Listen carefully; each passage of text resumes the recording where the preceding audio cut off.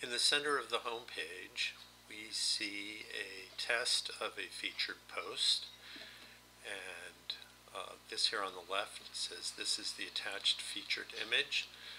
The featured post test is the title of the featured post, and that's a link to get through to the full post. Next is the text that is written into the excerpt. A button appears with editable text, and another text field can have date information or whatever text you'd like to enter.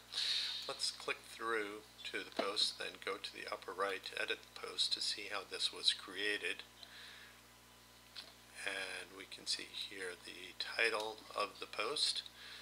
This is the text content for the post, but what appears in the featured post is the excerpt from down below over here.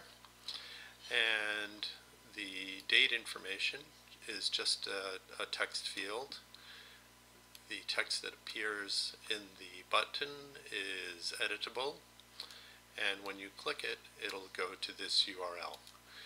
Be sure to check featured for this to be a featured post to move to the home page.